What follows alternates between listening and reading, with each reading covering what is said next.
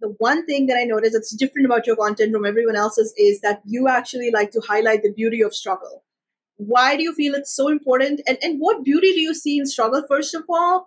And why do you feel it's so important for everyone to be very aware of that? Yeah, you know what? Having worked in productivity for over 10 years, one of the things I noticed was that's exactly what people want. It's like, tell me how to do it quicker, faster, more efficiently. And yes, all those things exist and they help. But what I noticed was happening was people were coming back to me to say, yeah, Grace, things are great. Like I've got my inbox under control.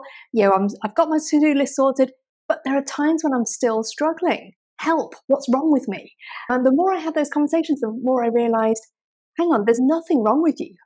And actually, there's nothing, just because you're struggling doesn't mean that there's something wrong in the first place. And in fact, when we think that there's something wrong, we're more likely to either avoid it or we back up and go, we've gone the wrong way, or we think it's a battle that we just need to fight the way through. And what I notice is that doesn't always help us to be able to face a struggle, to be able to deal with like what's actually going on here. So if every time we struggle, we think that something's gone horribly wrong, or maybe something's wrong with us, we're going to try and get away from it and try and avoid it. And yet often, what I noticed when I was having these conversations with my clients, my coaching clients, and with sort of delegates and in workshops was, hang on a minute, tell me more about this thing that you're struggling with. And the more they talked to me about it, the more I thought, this thing called struggle isn't just an obstacle that we need to overcome or a sign that we're in the wrong place. Sometimes it's a sign that we're in absolutely the right place, because when we associate productivity with efficiency, that can help us to get the familiar things done faster, but it doesn't always help us to navigate the new and the innovative, because a lot of that can feel a lot like struggle because you're doing something new, you're pioneering new territory. And so if we avoid struggle, or if we make struggle this taboo that we're trying to get rid of or trying to avoid, we sometimes miss the opportunities to learn, to grow, to innovate. We might miss the opportunities to connect and form a deeper relationship with the people that we're working with. And we also miss the opportunities to grow and to strengthen. And sometimes, actually some of our best learnings, our best discoveries, our best work can come right the way from struggle. And so that's why I started diving into this thing called struggle, this thing that we don't want to talk about, and going, what if we can take that taboo away? What if we can kind of lift the veil and go, what's actually going on here? That's beautiful. Let me ask you this one question that I get asked a lot, and I have yet to find, I think, the answer that I think would bring reassurance to people. I don't think I have it yet. So I often get asked, what does it mean when you keep failing over and over and over again? You keep trying, but you keep failing. And I always get very spiritual, very religious with people. That doesn't always work because the other person has to be very receptive to that. So I want to ask you that when that's what your struggle looks like, then how do you perceive it? What sort of mindset do you maintain in when the failure just keeps coming back? Yeah. You know what? If somebody said that to me, I think my first response would be, tell me more. And the reason why I say that is, tell me more invite somebody to get curious about what's going on, to kind of describe it in detail, to go, well, what's really going on here? And sometimes what happens when we hit failure or struggle is we want to just jump straight to the answer. And we can't always find that without getting curious. So I'd be curious about, what do you mean when, what do you mean by I keep failing? Is it exactly the same thing that you keep failing at? Or actually, is it more the case that you keep pushing yourself? So every time you get a bit better at it, but then you hit a new thing that you fail at, and you get a bit better at it, then you hit something else. Because when we think of, I keep failing, we can take that as, I'm not moving, I'm not progressing. But if actually what's happening is, every time we get somewhere, our bar is going higher, and then we meet it, and then our bar goes higher, we're actually growing, and we're not failing. And so, failure, if we see failure as just this kind of, I suppose it's one of the differences between fixed mindsets and growth mindsets. Fixed mindset is, I can or I can't. And failure is this kind of immovable object. Whereas growth mindset is like, okay, failure means I've hit the limit of what I know, and I've started getting into that new territory of what I don't know. So, is it a closed door or an open door? So if it's an invitation to learn more, then that's a very different thing to a judgment that tells me I'm not good enough. Let me expand on my question, because a lot of the times I think what most prominently the theme of those questions is either around love or it's around finances. It's either on money or love. And the money question is always that I keep trying to make money. Money keeps evading me. Even when I get a promotion, something happens, the money goes away. I was in an accident, lost all my money to medical bills and stuff. The same for love, did everything, changed myself, worked on my, so stuff like that. And I always think that there is no right answer, because again, I am spiritual. Sometimes I think the world is inviting you to on this journey that's at the end of which you're going to be like a completely different person, and then you kind of have to go through to get through. And then I think it all comes down to mindset. In a case like that, it all comes down to a mindset. Do you think there is something there, like something to hold on to, something to keep repeating to yourself, some exercise to do, something there for you to hold on to that will help you get through that period when nothing seems to be making sense? Yeah, I see your point there, absolutely. And I think, yeah, I think it's interesting, isn't it? Because a lot of those frustrations come from, surely if I do the right things, then I'll get the right results. And sometimes, sometimes reality is I do the right things and I didn't get the results that I wanted. Some of it can just be it was the wrong thing, it was the wrong time, it was the wrong person. There's, I think, especially when it comes to love, but also when it comes to money, there's always an element of luck or serendipity or fate or whatever you want to call it. There's always an element that's outside of our control. And I think it's useful to know that. It's useful to know not everything is within my control. I can do all the right things, but still, I don't get the results that I expected. So I think that's always useful to remember. But then also to kind of think, what is within my control? And what is this telling me? What am I learning from it? What do I not want to see here? Because again, I think you mentioned mindset. Your mindset very much comes from like our beliefs, these deep-seated beliefs around love, around money. A lot of those are really deep, and a lot of those are things that we don't naturally want to look at. So it takes some time to unearth it. So if something, I always find like if I have an experience that really kind of triggered some very deep, big emotions, it's an unpleasant experience, but it's always telling me something. So what are those emotions trying to tell me? What can I learn from that? Where do they come from? What are the stories I'm telling that sort of support that? And then once we know that, you can then decide, is that story serving me? Is that belief serving me? If not, what can I change it for? What else could it be? Because I think also sometimes what can happen with those situations is we keep going around in circles. So there's a saying that says, wherever you go, there you are. So if you're used to being able to escape from a situation and go find something else, and you're going to go, hang on, it's happened to me again. It could be actually, it's not, the problem isn't out there. Like the problem can be, what's going on in here and what's going on in here. And, giving ourselves that space to really just be honest and go, what is going on here? How did this thing come to pass? What was within my control? How did I contribute to it? And what do I want to learn from that? What do I want to do differently next time? What do I want to let go of that's not serving me anymore? And also, where are the gaps? Like, what do I need to learn? Because we grow up with the skills that we grow up with, the mindsets that we grow up with are very much dictated by our environments, the people we have around us, the situations, the context. So, quite often it's like, well, that's the only thing I knew.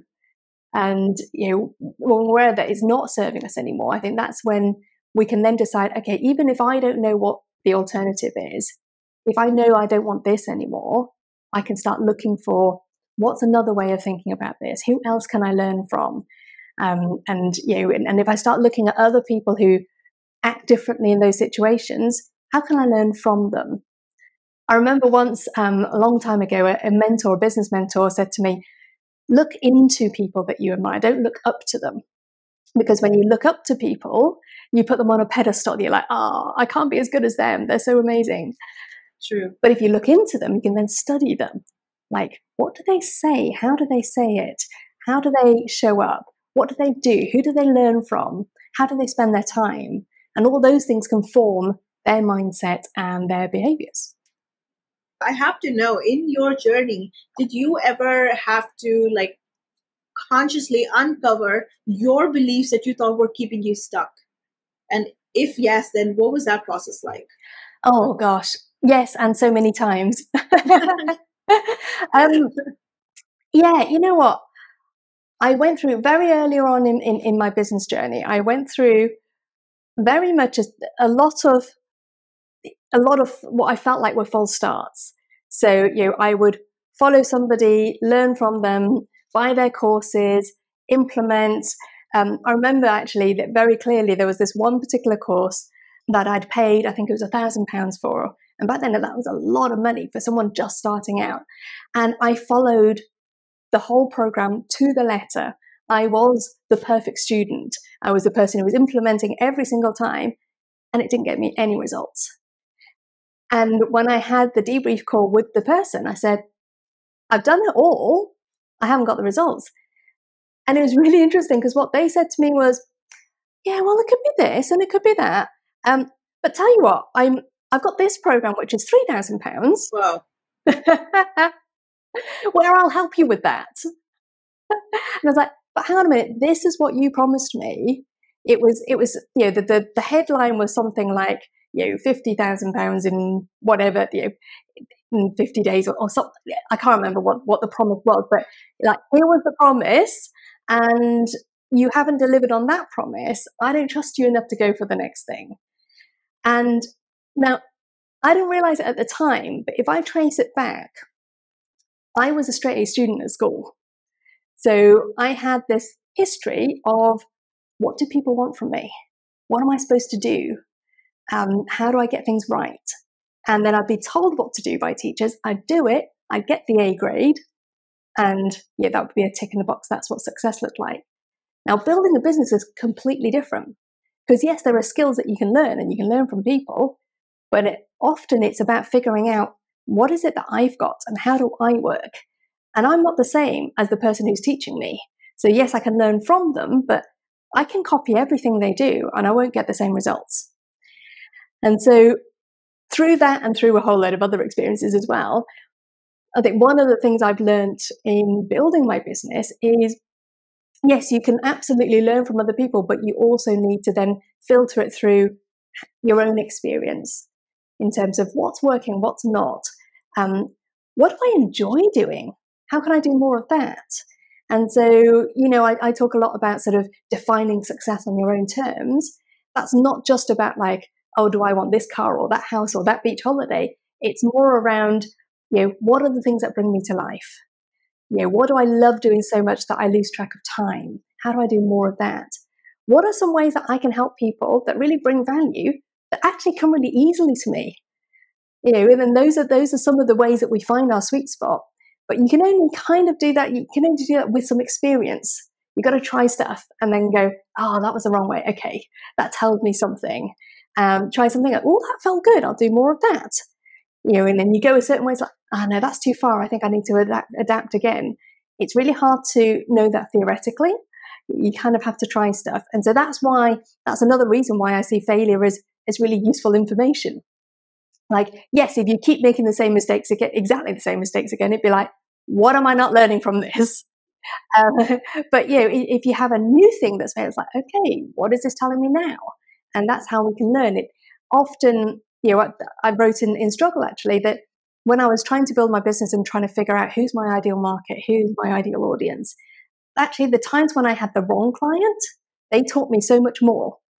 Because when things go well, you're like, great, it's a good thing. But when things don't go well, it's like, whoa, what just happened there? And it's so rich in information. So again, that's why I call it like an open door rather than a closed door.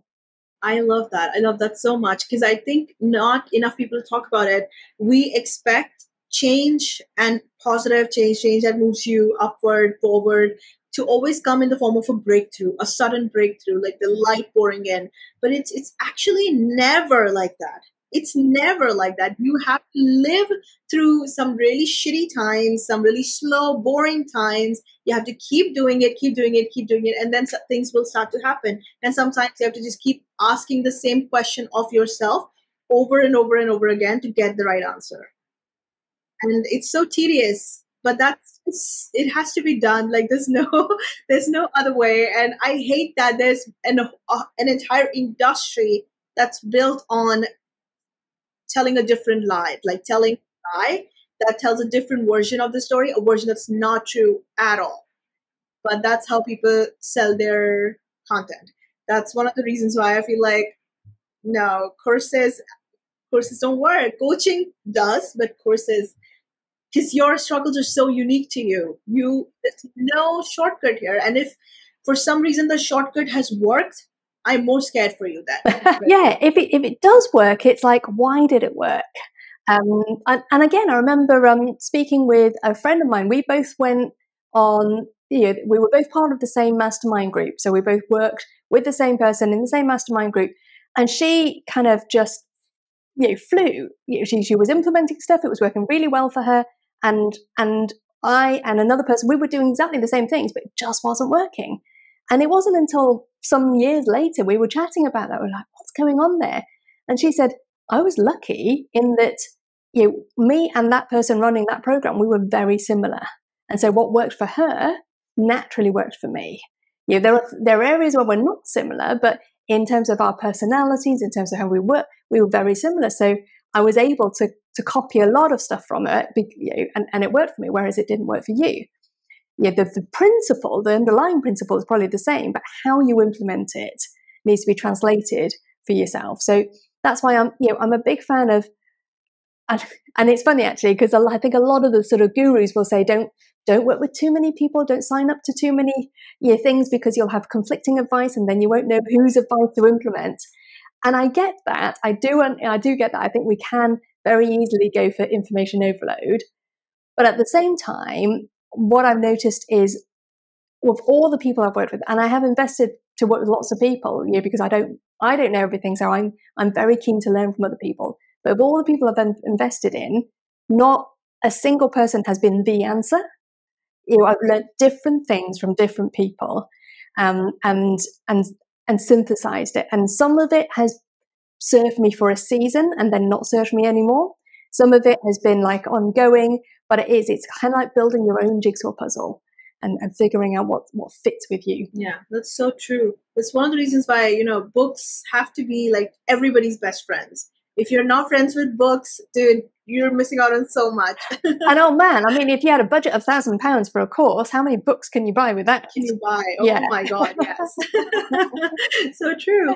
I have to slip a warning in there for anybody listening, because I have seen this happen so many times. Like people keep failing, and it's always life's fault or the universe's fault or someone else's fault.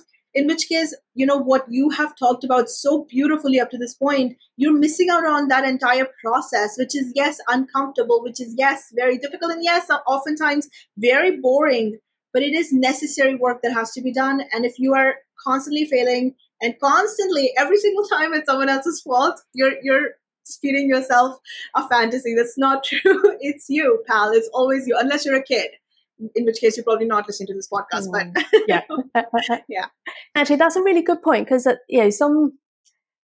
for some people they've actually come from a background where maybe as a kid they had no control, and so some of those things that you might have learnt as a habitual thing, it could be that actually in earlier life it served you, it protected you, it saved you. And so those are the habits that you keep using. And maybe in later life, it's just no longer serving you anymore. It's like, no, actually, I can stand down those defenses. And that's one of the things I talk about in Struggle, is how it's really natural to resist struggle. It's really natural to go, I don't want this. This is not where I wanted to be. And it's really natural for our instinctive response to struggle to be one of fear, basically. It's like, danger, get away from this. And when we recognize that, we can recognize that the instinctive responses to fear are designed to save us and protect us from danger.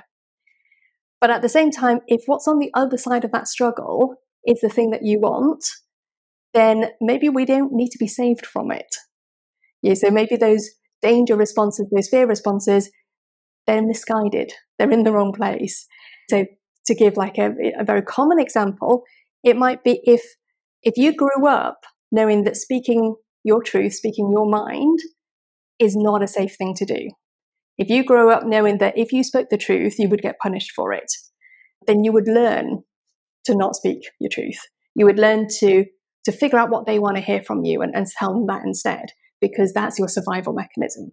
Now, fast forward into adulthood, when it's, you're not a child anymore, you have a bit more control, but actually that behavior might just be learned. It might just be the thing that you're used to doing. You're so used to doing it, you don't even know you're doing it. And I think that comes to your point of like, what am I missing here? What's the thing that I'm not noticing about myself? And then once we notice that thing, we can then go, hang on, me telling them what they want to hear rather than speaking my truth, is that actually serving me here? Is that actually saving me? What is it saving me from? If that instinct isn't serving me anymore, then I can stand it down. I can say, thank you. You protected me before, but I don't need you right now. I don't need you anymore. It's okay. We're good here. We don't need to save ourselves from this lion, as it were. Yeah. My next question was, I think you kind of answered it, was going to be, how do you sit in the discomfort?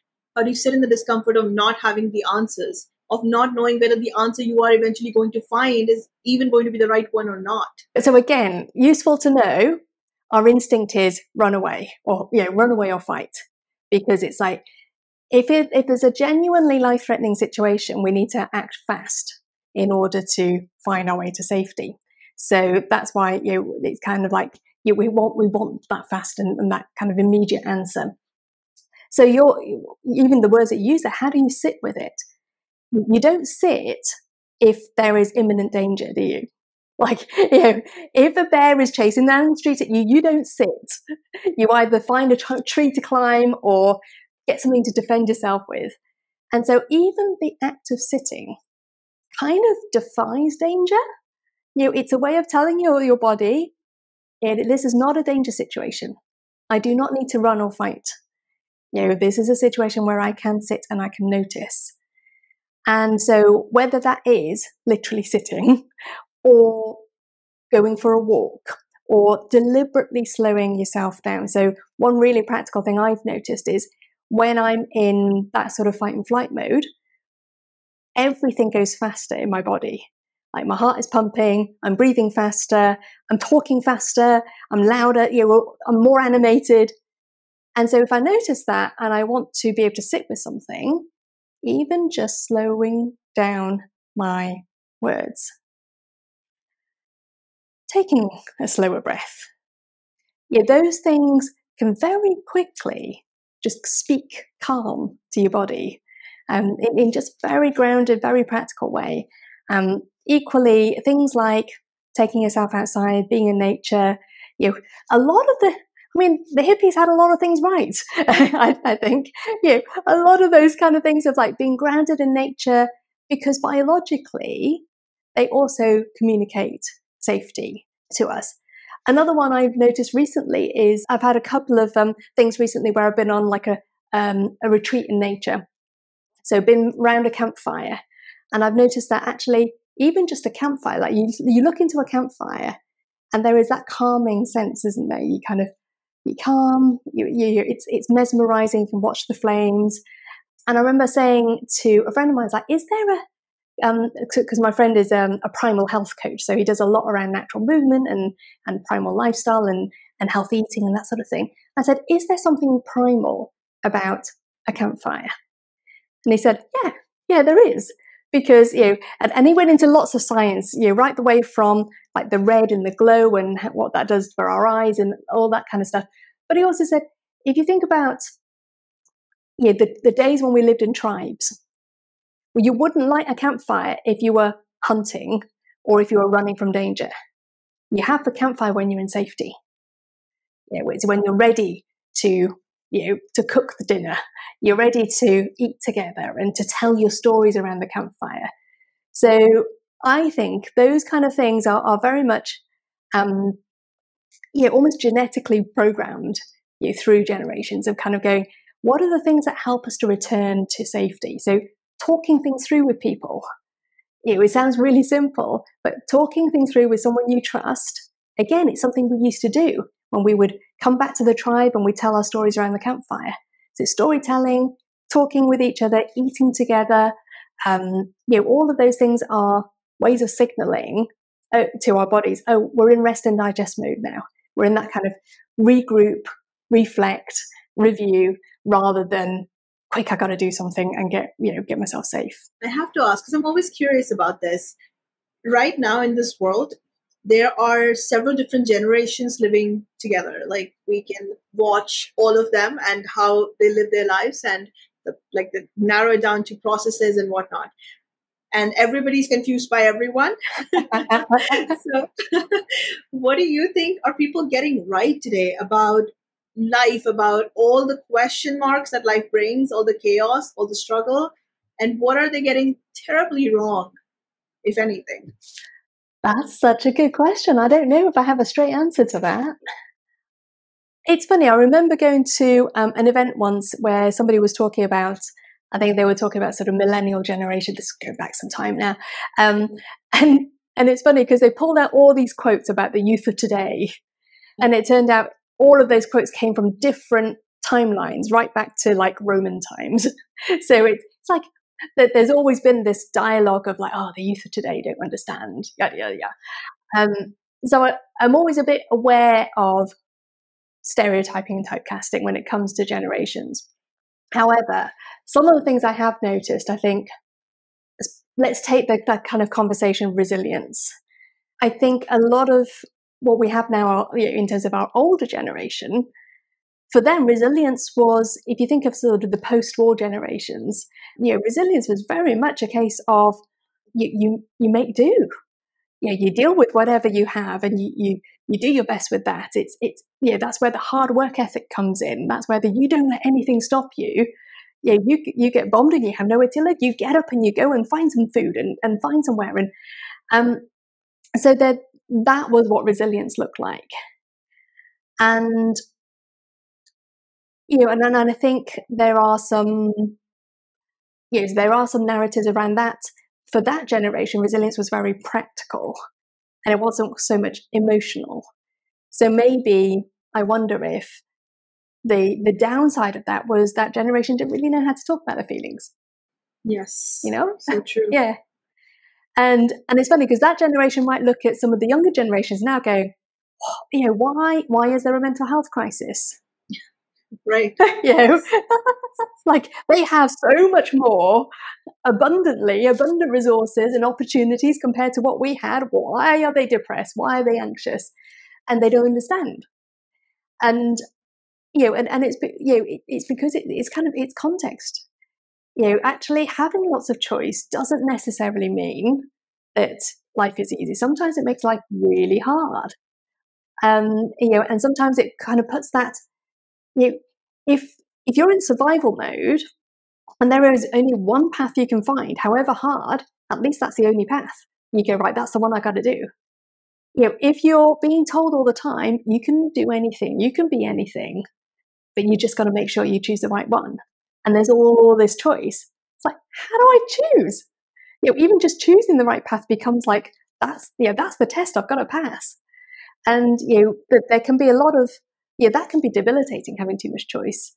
I remember hearing a story of somebody, I think it was someone who lived in, I forget the country, so I'm not going to say the country in case I get it wrong, but one of the Eastern Bloc countries, so part of the Soviet bloc.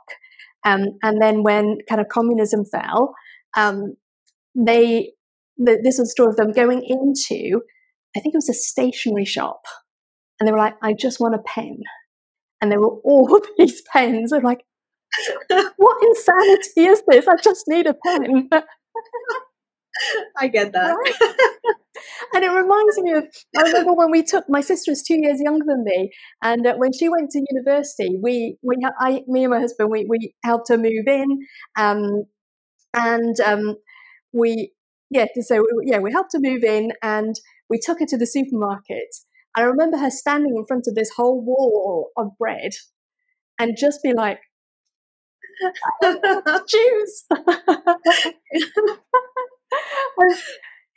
So I think, what I would say is each generation we have our challenges, and the younger generation actually, you know what, some of the mental health crisis could be because we have too much choice, or it could be because we put this thing on, like, you have to find the best of everything. We have to like optimize everything, make the most of every day, and that in itself, I mean, yes, it can be motivating, but it can also be taken too far. Yes. I think with most things, actually, you can take things too far and it can become, there's a shadow side to things.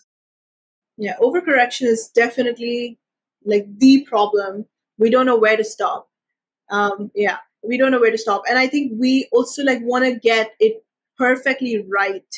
I think I remember reading a romance book that was recommended by a friend to me, and I read it, and I remember telling her that the guy never did actually love her. Like, it took him 9 years of marriage to realize that he loved her, which means he clearly didn't love her. And my friend's like very calmly, she's like, no, but love is not perfect. Sometimes it takes 9 years to figure out that you actually love this person, and sometimes you have to lose. Like, she gave me like a whole explanation. She's like, people do themselves such a disservice in love, particularly because they want the perfect love.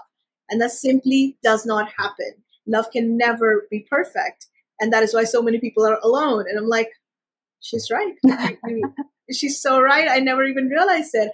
And there's a beauty to understanding that. I think that's one of the problems that I see in people who are younger than me. And then, of course, like you said, like the older ones, they're like, let's go, let's go, let's go. And I'm like, calm down, just take a minute here, listen to what I'm saying. Yeah, absolutely. It's like, I was talking to my daughter, she's 15, and we were chatting about sort of generations, and I'm like, I feel like her generation have got a better idea of like boundaries, in relationships, in friendships, as well as in romantic relationships. I remember saying something to her, saying, oh, that was it. Yeah, we were leaving them in charge. So my daughter's 15, my son's 19. We recently had the first time where we left them at home and we went away for a few days, and sort of they were in charge. And I did the whole thing right. Okay, so here are the rules, like no parties and no this and no like. And she's like, why do you think I'd have a party? It's like, I was like, no, but I'm just telling you, in case you have a friend who says, oh, yeah, you've got a house to yourself, so we can have a party. And, and if they say to you, well, did your parents tell you can't? And if I didn't actually say that you can't, you might be going, oh, no, they didn't. And she's like, yeah, that would be a toxic friend. I don't think, my friends are not like that. I'm like, yeah. And my day, I would have just called it peer pressure, Yes. Yes. So, in some ways, I think our generation are ahead of where we were. I grew up in the 90s, and when I look back at 90s romance films, it's like, oh my goodness, no wonder we've had so many relationship issues, so many problems with this. So true, so true. They really like. I grew up on Bollywood, and I also grew up on Jane Austen and Gone with the Wind, Margaret Mitchell, and I'm like, this messed up everything. Nothing is good enough anymore. And then again, it comes back to options. Oh, plenty of fish in the sea. I'll find someone better. It's like, and then so many of us just get tired. We're like, it's fine. I'm good. I'm okay being by myself. It's all good. That is so true. It makes me uneasy how smart this generation is. Like, they know stuff that I think I figured out at 21, and their 12-year-olds are asking questions that I asked when I was 21 and went away for uni to another country. Yeah, absolutely. And yet I think they still need that experiential learning. I think they've got so much access to knowledge and information. They can find out so much just by thinking and looking it up, and kind of absorbing it all into their heads. But I think that there's stuff that you learn that you can't learn without actually doing stuff and doing something. And I think the sort of the years that especially the generation that's grown up through COVID, I still don't think we fully understand what they've lost. in those years of like social scaffolding and the experiential opportunities is like, how do you even just this is a really silly example, but I remember when we were living in Hong Kong, I was in early secondary school, so I was probably like 10, 11, that sort of thing. And I remember one time somebody convinced me to, like, get off the bus early and go a different route, and it all felt like, oh, this is exciting and a bit sort of not following the rules and stuff like that. And there was this like fence we had to climb over, and we both climbed over this fence because we lived on this estate that had like there was like a leisure complex, so you had pool and badminton courts and things like that. And so the gate would take you through to the pool, and then we'd have to go through the changing rooms to get to the other side. And my friend, who was a boy, went through the boys' changing rooms. I went through the girls' changing room.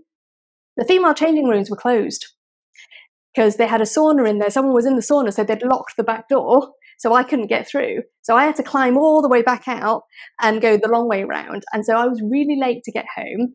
And when I was climbing over, the thing that we used to climb over sort of basically knocked over my foot, and then ended up bruising my foot, and it was really swollen. And I had this like moment of having to tell my mum, because she was like, "Why are you so late?" And I made up a story, but then I was like, "My foot's really swollen. I think I need to show my mum." Like that you can't read about in a book. Those kind of moments of learning is like, do I speak up? Do I own up? Do I follow the rule breaker? All of those are experiential learnings, and you have to kind of be there. You have to do stuff. You have to be willing to get things wrong. And that's that's a childhood story, but I think it's often a lesson we still have to learn as adults is, are we willing to play and find out? Are we willing to get things wrong and and sort of find out what are my values and what are my boundaries? And when I cross them, it's like, oh, that's how bad I feel. Okay, that's that tells me something about what matters to me. Tell me, how do we, like, we talked a lot about supporting ourselves through a period of struggle, but how do we support other people going through a period of struggle? Yeah, so I think it's really interesting. So I am naturally a helper. I like helping other people. I get a lot of, I get a lot of value from helping people. I enjoy it. And so sometimes what can happen is I can jump into fixing mode. If someone's going through a struggle, it's like, especially if it's something I know something about, I can then go, oh, let me give you this idea or this resource or this whatever. And sometimes that can be helpful. Other times it's just really irritating. I don't know if you've ever had that, like where you're just trying to talk to a friend about something, and they're like, I know what you need to do. Yeah, absolutely. And so one of the things that I've learned and I wrote about in Struggle is the difference between being a fixer and a witness. Sometimes we don't need a fixer. Sometimes we just need a witness. We need someone to see in us, our strength, rather than a fixer will go, here, take my strength. I can help you out of this manhole. Whereas a witness goes, I see you're in a manhole. I see you are strong. Look, I can see. They might point things out. They might say, I can see there's something there you could hold on to. Now, if you put your hand there and put your foot there, I believe in you. You can get out of there. And there are times for both. Sometimes it is helpful to get into that manhole with somebody and help them out. Other times, actually, the more helpful thing might be, to be able to see them and go alongside them rather than to rescue them or fix things for them. So I think when it comes to supporting other people through struggle, encouraging them to go through that same process of self-awareness. So just as if it was yourself, you would sit with it. With them, sit with them. Don't rush in to try and drag their way through the tunnel. Sit with them. Be in that space with them. And let them, almost kind of, that helps them to know that they don't have to run away from a bear. It helps them to know that this is a safe place to sit. And then you can look at stuff together. You can kind of almost go, okay, let's see what we can see here. So that's where we can invite that sense of curiosity rather than the sense of fear. So fear and curiosity are almost like opposites. Fear will say, danger, don't go there. curiosity will go, oh, that's interesting. Let's take a closer look. And so by creating that space, by sitting with someone, you can create the space for them to be curious in that space and to see what they see and notice what they notice. And then you're also saying to them, what do you want to do about this? And so when they're ready to start moving forward, you're saying, I'm with you, I'm here for you. What do you need? And what do you need is a really good question to ask as well, especially in those conversations. So if you do have a friend come to you, go, I've got a problem, and they start telling you about the problem, whenever it's appropriate, ask the question, like, what do you need here? Do you need, do you need me just to like agree with you and go, yeah, you're absolutely right, that person was terrible? And do you need me just to like, agree and empathize with you in that way? Do you need me just to listen? Are you looking for ideas and answers or advice? Or are you wanting to, just verbalize and talk things through? What do you need from me right now? And they might not know, but they might have an idea. And at least that kind of shows it's like you're asking, you're just asking the question rather than just offering answers. And between you can probably figure out something that's more useful than just diving in. That's beautiful. I want to ask you about, because there's a very strong element of emotionalism into everything we've talked about. The emotions are going to be running high through it all. So if you are in that place of overwhelm, how do you make your way back to sanity so you can start making decisions that will actually help you? Yeah, so I think it's standing down that sort of state of arousal, the kind of when emotions are high. So noticing and naming helps, because when our emotions are high, it's very much our limbic brain that's kind of activating, and that's the sort of fight and flight center. When we notice and name things, when we label things, that is more of a I want to say prefrontal cortex. I might be wrong. I'm not a neuroscientist, but it's basically the higher functions of our brain that is involved in naming things. So even the act of naming emotions or naming facts. So sometimes a technique I'll use is, what are the facts, what are the fears, and what are the feelings? So that's one way you can use to kind of sit with something and break it down to like what actually happened, what are the facts, and what are my feelings around that, and name those feelings, and what's the fear that sits behind it.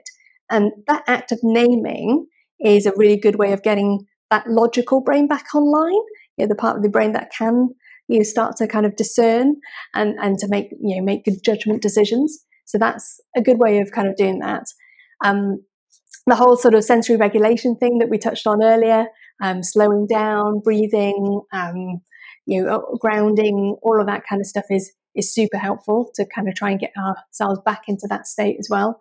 And I think giving yourself a bit of grace as well. So if you're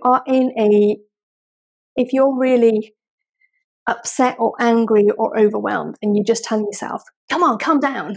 Or if someone tells you to calm down, it's like the most useless thing in the world, because you just like you rebel against it. It's just not useful. So like flipping that switch isn't always helpful. So sometimes just honoring the feeling. So there's my friend Josie, actually, she talks about feeling the feelings without feeding them. So feel your feelings without feeding them. And it's like, rather than suppress your feelings, what is a good way of honoring, acknowledging them without feeding them and kind of making them bigger? So it's like you're not making them go away, you're not feeding them and fueling it. You're finding that middle ground where you're just honoring it and go, yeah, I am annoyed, I am frustrated, I do feel let down, or whatever it is. And because this, and this. So you're increasing that awareness whilst not sort of making it bigger or small. So you're not minimizing it and you're not blowing it up, but you are defining it and getting it really sort of concrete. And then you can go, right, now I've got this thing. What am I going to do with it? Hey, that's beautiful. I love all of your answers. You're like a spiritual guru as well. Well, they are just opinions as well. But I love them. I think this is because everything is all about the practical and all about the tips and the steps and the how to's. I think we forget that there is wisdom is what actually drives us forward in a way where we are achieving things, but we're doing it in a way that's respectful to our soul. I think that is something that we often lose sight of. But I think also when you know the why to behind the how to, that can then help you to adapt it to make it your own. So really interestingly, actually, I was chatting to my husband, and he told me of a conversation that he had with a fellow runner. So they well, I run and my husband runs, but he runs a lot faster and further than me. But yeah, he goes on these trail runs, and on one of these trail runs, they had somebody as part of the group volunteer to do like a breathing exercise. And there was a member of the group who was like, oh, I can't do these. And it turns out that this person has ADHD, and they find the idea of being still and focusing on your breath actually anxiety inducing. He's like, no, I can't, that doesn't work for me. It actually increases my anxiety. It doesn't calm me down. So if all you know is the how to, breathing, that person will go, doesn't work. But if you know the why to is about restoring that sort of parasympathetic system, the nervous system, rather than sympathetic. So going back to the rest and digest system rather than the fight and flight system. That's the why to. So the breathing is one way of getting into that. If you know why, you can find another way of getting into it. So for this person, they actually find the running itself really meditative. For that person, I suspect meditation for them isn't sitting still. It is probably doing something that's quite repetitive. It's finding that stillness in motion. So, and that's why the why to matters. So, how to's are great, but once you understand why, you can understand it better and go, oh, that's why it works. And then if you're in a situation where that's not working anymore, you can find another alternative. But also, if you happen to find that actually that particular how to doesn't do the thing it's supposed to, if you know what it's supposed to do, then you can find something else. Yeah. It was in a business seminar where someone advised that you have to keep moving. You have to keep moving. If one strategy doesn't work, move on to the next one. Move on to the next one. And I understand why they gave that advice. It makes sense. In some context, I guess it makes sense. But I can't help but think that maybe if you stop and deliberate and reflect, you may still have to try 10 things. But maybe if you don't, you may have to try 100 things. Maybe, just maybe. I think what they're really saying is like, don't get stuck. Yes. Don't get stuck. Or you find progress in motion, basically.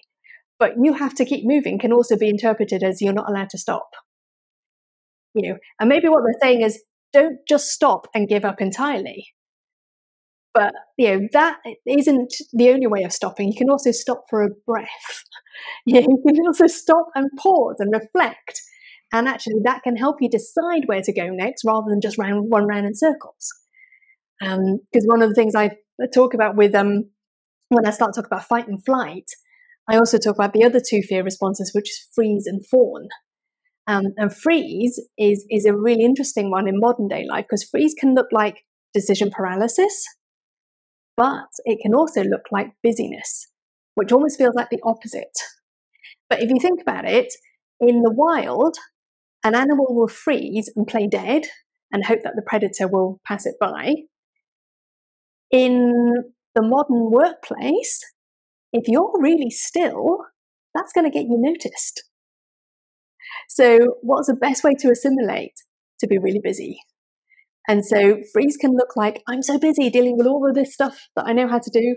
I haven't got time to deal with that thing that feels like a struggle. And again, once you understand why, you can then go, okay, that's what's going on. So in that case, the advice to that person isn't you got to keep moving because they keep moving, but they're actually just going around in circles. The advice is like, you're not running from a bear. Stop, take stock, decide where you want to go, and then go in that direction rather than just keep going around in circles. Yeah, there's such truth in what you just said. I mean, how much of what we are doing, this whole thing with constantly moving, is because everyone else is constantly moving, right?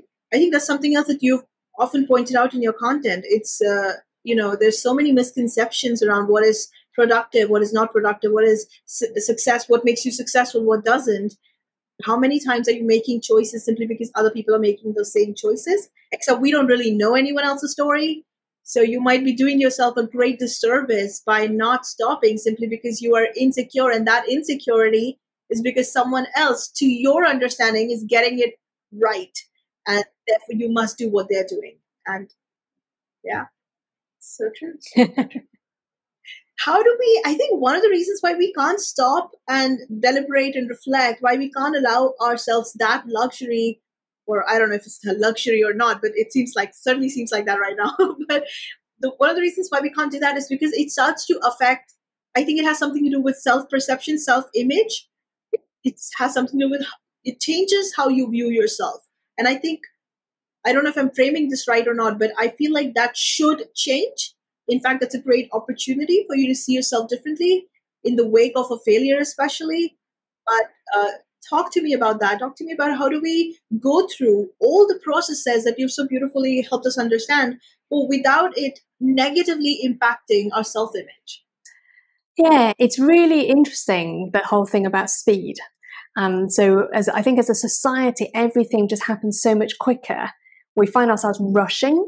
And so when you do get that moment to stop, whether that's the moment that you take or whether it's kind of forced on you, that's when we can often recalibrate to go, do I need to be going this fast? And am I even going the direction that I want to be going? Or is it because everybody else was running in that direction?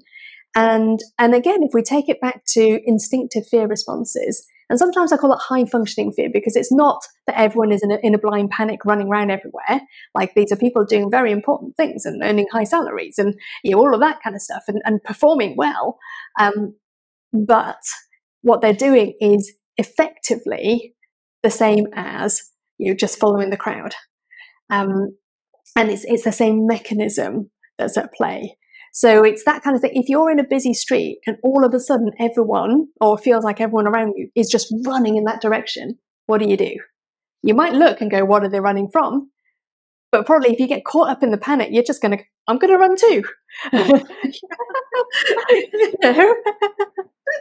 Yeah, so because true, like, so true. there's something in us innately, and that's probably part of our survival instinct, I reckon, because that's what one of the reasons why humans have taken over the world, essentially, because we are able to learn from each other. It's not just that I've seen danger and I'm running away. It's, I can tell from the way you're running, you've seen danger. And so therefore, I don't need to go see the danger for myself. I'm going to run along with you. And so we take our cues from each other. And I think, that's a really natural thing for us to take our cues from each other. Now, if you think about it in the modern workplace and modern life, what cues are we taking from each other? And what signals are we sending to each other? And how accurate are they? And what if one person's anxiety has actually just rippled out into everything else? What if that thing that they thought was danger was actually just something unfamiliar? And so even just stopping to ask, like, why are we running? What are we running from? What are we running towards? Why are we running? So those kind of questions, it's really useful to ask ourselves from time to time. So whenever you find that break in the sort of the pattern, if you like, use it as an opportunity to go, what are we doing? Like, I feel like I've been running. I feel like I've been going 100 miles an hour. What have I been running from? What am I running towards? Anything I want to change about that? And the second part of your question, how do we do all of that kind of work without feeling negative about ourselves? Again, I think that comes back to that that earlier question of, is this an open door or a shut door? Is this like, oh my goodness, what an absolute idiot I am to have been running so hard for so long and nothing's chasing me? Do I use that as like, a shut door, like, or do I use it as an open door, like, oh, I've just noticed there's nothing chasing me. I've noticed that I'm in control of how fast I run and where I run to and whether I run at all. I have control of my legs. I can choose to sit, and therefore it's an open door. So I think seeing struggle not as a judgment on yourself, but seeing as an opportunity to decide and make that decision. So an opportunity to pay attention, what's going on, ask those questions, an opportunity to define your own version of success and what's good. It doesn't have to be perfect. I think it's often one of the mantras I learned in very early days of parenting was to be a good enough mum most of the time, with intermittent lapses into hopelessness and brilliance. And that was like my mantra for anti-perfection. So it's not about perfect. It's about like good enough. And sometimes you get the hopeless, sometimes you get the brilliance. It's like there's a whole spectrum. And again, that's how we can look at struggle of going, what is this teaching me and what do I want to use it for? And how am I growing? What am I learning? What do I know now that I didn't know yesterday? What am I clearer about now that I wasn't as clear about yesterday? And take that gift. Don't use it to beat yourself up. Just use it to inform yourself going forwards. I think the work you are doing might just be like a giant step towards having wonderful mental health. I think the chaos that is created where we want to be productive, especially, this younger generation, because they're coming out of colleges, they're going to the job market, they want to have success and make money and, because they're also Instagram influenced. So they want all that, but they also really want to take care of themselves, take care of the people around them, which is such a beautiful thing to do. But they're not able to do that because, again, it's like this struggle is not supposed to exist. And that is what it leads to a lot of the chaos. Yeah. And that's one of the reasons why I say, maybe struggle isn't like an interruption of work or life. So it's not life interrupted. It's not work interrupted. Maybe this is life. This is work. This moment of struggle, there's some good work to be done here. So rather than feel like frustrated that it's getting in the way of the work, maybe it's like, okay, the reason why I'm struggling with wanting that good work-life balance and well-being and wanting meaningful work, that's not a bad struggle. It's not an easy answer, but it's a good struggle. It's a good thing to wrestle with. And that's something that the younger generations have got a better handle on, is this importance of well-being. And that's brilliant. And so it's, okay, I think, older generations kind of had this whole, a big story of sacrificing well-being for success. And, the younger generations might be going, actually, I want the well-being, so do I have to sacrifice the success? But maybe it's not. Maybe it's like, how do we wrangle and wrestle with this thing to go, what does it look like to have both? And yes, there will be some working out. It won't be perfect. There will be compromises. There will be sacrifices. But you decide what trade-off is meaningful and worthwhile for you. Beautiful. Talk to me about your beliefs around productivity. So when people think of productivity, often they're thinking of, how do I get things done? How do I do things faster? Or I've got too much to do, not enough time. How do I fit it all in? So often the start of a productivity conversation is revolved around quantity. It's like, I've got a problem. I've not got enough time. I've got too much to do. How do I cram it in?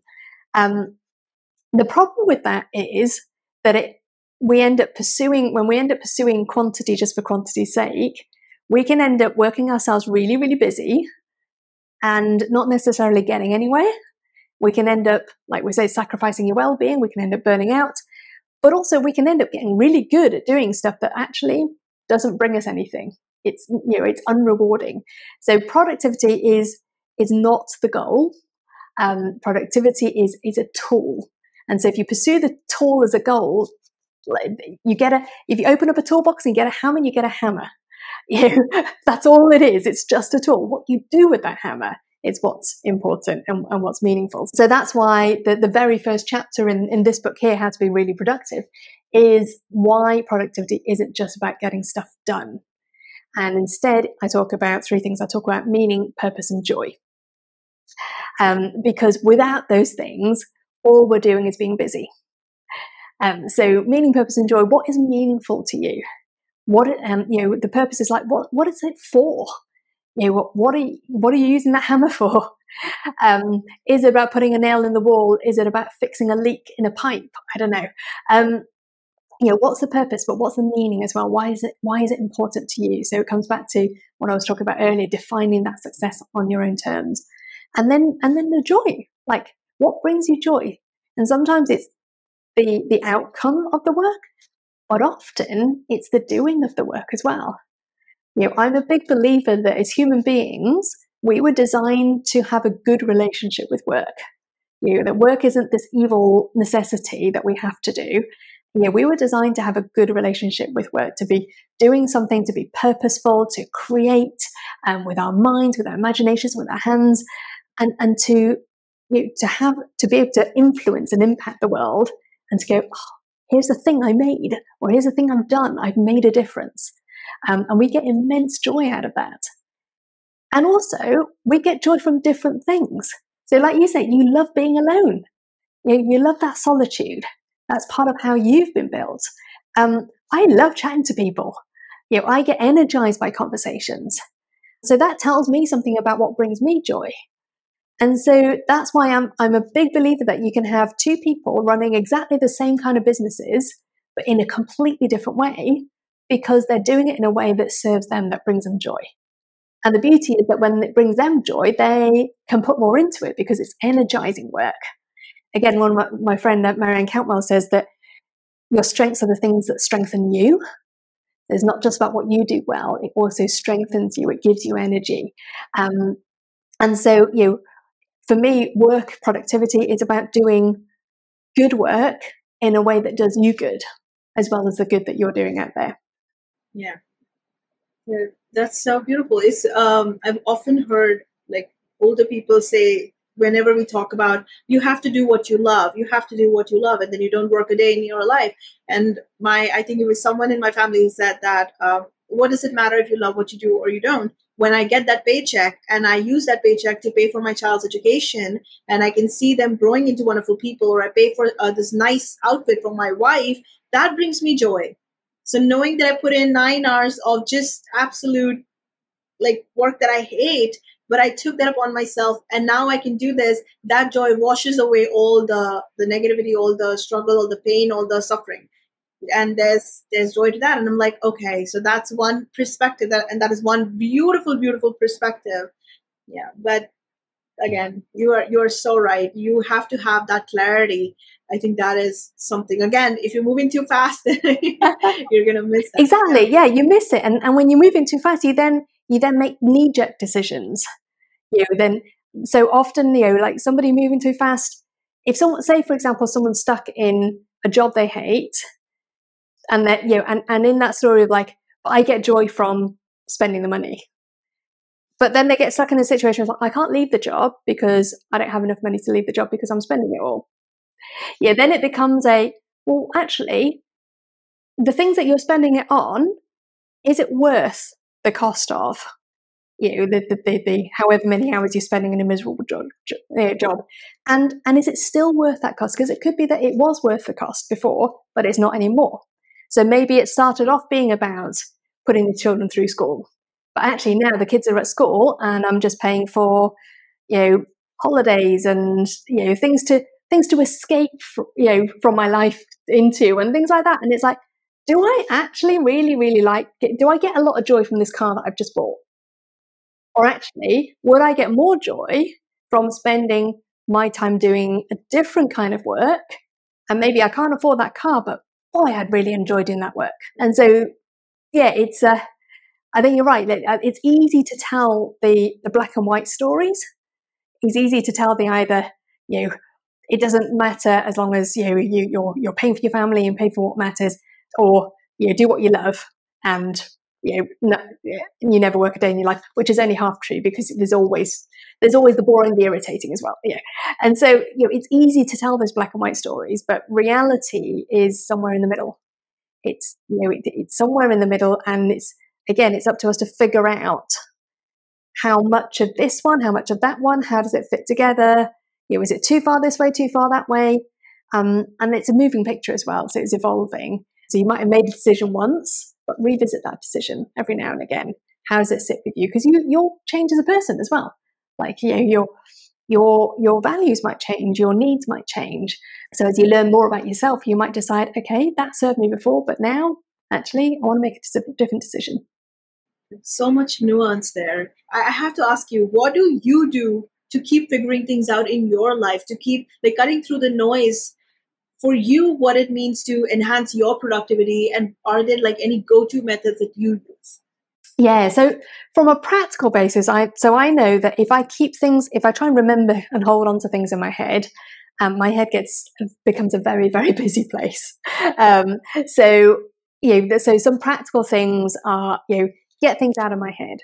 So any to-do lists do not live in my head; they've got to live somewhere else that I can kind of go through. I can dump things there. I can review it and make decisions about what I need to work on. Don't rely on my own memory. But also it means that I can look at everything and make some decisions around, like, that's too much. What do I need to park? What do I need to say no to? That thing there, I told myself was really important, but I haven't looked at it for 3 months. What does that mean? What do I want to do about that? So having all of that sit outside of my head allows me to review my workload and make good decisions around it. So that's definitely something that I've honed over the years. Is what I teach when I run productivity ninja courses and things like that. And the beauty of running the course is that you have to walk your talk. So I often show my own second brain as a demo to go like, here's how I do it. And so that keeps me honest as well. I'm walking the talk and sharing what I do. But another practice, so you talked about like taking that time out to journal and to write things down. That's something I try and do on sort of on a regular basis. It's not as regular as some other people might do it. So some people are very regimented. I've learned one thing about myself is I'm not very regimented, but I can get consistency over time. So really interestingly, this past year or so, I've been on a health journey, and been working with this health coach, a friend of mine, and there's an app that we use, and each day there are certain things to tick off, like, have I done that? Have I not? And I don't manage to tick things off every day. And yet, at the end of the first year of working together, he was like, do you realize you've had 90% ticks? You've done what you said you wanted to do. 90%, that's blooming good. That's really good. And I realized that I might not have consistency in the way that I can do things every day. And there are some people who do. Like a friend of mine decided, I think when she was 49 turning 50, that she was going to run every single day of that year and call it the golden year. She's carried on running for about 3 years after that, every single day. And she's really good at, she calls it streaking, really good at going, I'm going to do a small thing every day and I'm just going to keep doing it. I'm not actually that good at that. What I tend to do is go, here's something I'd like to do more often than not. And every time I do it, I'll count it as progress. When I don't do it, I don't beat myself up about it. And, and I just try and so the aim is just do it as often as I can and then let those results add up. And that got to 90%. So again, a lesson in knowing yourself and adapting to your personality. But so one of the things that I do on a sort of regular practice, but not always at the same time, is doing like a weekly review. So a time when I sort of review my workload and make decisions about that. But I also do a bit of journaling, and usually it's just like, what are my to-dos? What's something, what are some good things that happened this week? My wins and that sort of thing. What are my ahas? What have I learned or noticed? Sometimes I might go, well, what are my standout moments? So it might not be an achievement, but it might be something that particularly stood out to me, in my week. And then what are my wrangles? So again, walking my talk, I talk about struggle. Let's pay attention to what I've been struggling with, what I've been wrangling with. And I just use that as a practice to notice. And so it's kind of no judgment. It's not about achieving anything. It's just about noticing. And then you can notice if there are patterns. You can notice if it's like, oh, it's the same thing all the time. You can kind of go back and go, oh yeah, that's the lesson that keeps coming back to me. That's interesting. And I find that really helpful as a good way of like zooming out rather than being sort of really focused on like, that's the thing I need to sort out right now. Tell me about what resource people can use to make this process somewhat easier for themselves. So one of the strands of my work, so there are 3 strands to my work. So I speak. So I speak at on stages, at conferences, that sort of thing. I coach, so that's one-to-one work, and I run workshops. So that's typically small group of people where we get really practical. And the workshops are based on the work of Graham Alcott, who wrote the book How to Be a Productivity Ninja. He's a good friend of mine. We basically started working together over 10 years ago. So I sort of joined the team at Think Productive to be one of their productivity ninjas, and I run the workshops along with quite a few others. So if you want to know about that, the book How to Be a Productivity Ninja will talk you through everything that we go through in the workshops. Or if you go to thinkproductive.com, you'll see there are some free resources on there, and there are some workshops you can sort of public workshops that you can sign up for a ticket to. Or if there are a group of you, if you work in a business or an organization where there's a team of you that wants to do it, just get in touch and we can talk about how we might bring that course to you. But yeah, I know that we dissed courses earlier. This is what I like to see this as. It's not a blueprint of like follow me and do what I've done. It's more a framework. So it's like, here are the pieces that you need to think about. So here's the principles, here's the why to, and then here are some ideas about how to. And then particularly in our full day workshop, we dedicate a good chunk of time in the afternoon to actually doing it. So that's where people start to build their own, we call it a second brain system, but like start to build their own system. And then that's where I can do some one-to-one coaching with each person to help them to kind of adapt it and refine it for themselves. So they've got that space to create something and then to come away. So it's very much, it's more of a course that gives you the space to reflect and to pause and do some of that thinking, and then to design and implement something that's yours rather than to copy somebody else's. So we've reached the end of this video. Thank you so much for watching and for sharing your time with me. The video description will have the link to all the resources mentioned during the conversation. And if you would rather listen to these episodes, then you can find Experiment Podcast on most podcast platforms. If you enjoyed the video, please do share your thoughts in the comment section. And if you want to watch more, subscribe to the channel, please, and do hit the notification bell. I will see you again in the next video. Till then, please do take care of yourself. Bye.